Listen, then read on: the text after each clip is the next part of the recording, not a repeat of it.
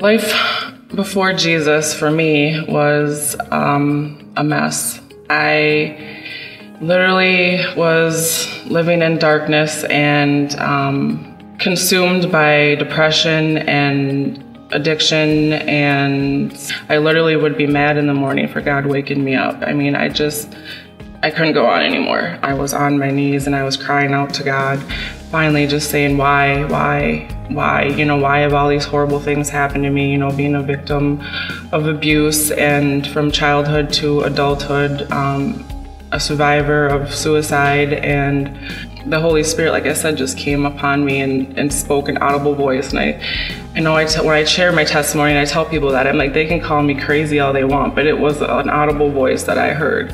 And I know God puts people and places in my life, and people, after that, a woman came up to me and she prayed for me, and just a whole bunch of people just kind of comforted me. And I know if that hadn't happened, I probably would have went home and tried to OD again. I know that Jesus saved me. He's my savior. So when I disclosed all my sin to Jesus, it was amazing. It was freeing. It was like such a relief that I was searching for so long. Like, I struggled to try to hold on to this world, and I held on to those sins. And it's like I knew in my heart that He already knew my sins, but I couldn't forgive myself, more or less. How was I gonna let God forgive me? They see it as a sign of weakness, and I tell them that's the strongest thing I've ever done.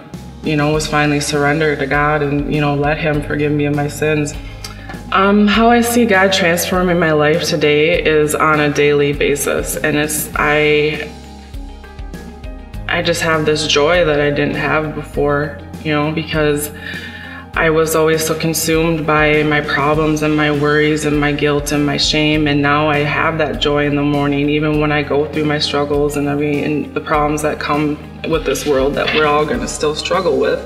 Because I always said I don't do religion, I do a personal relationship with Jesus. And the reason why I don't do religion is because I'm not about the rules, and I just feel like people are so judging about, you know, my visual appearance. And it's really important to be inviters to New Hope and to just spread the good news of Jesus, and knowing that everybody is welcome, that He came for us all. I don't just go by saving grace, I go by daily grace now. And His plan is better than my plan could ever be.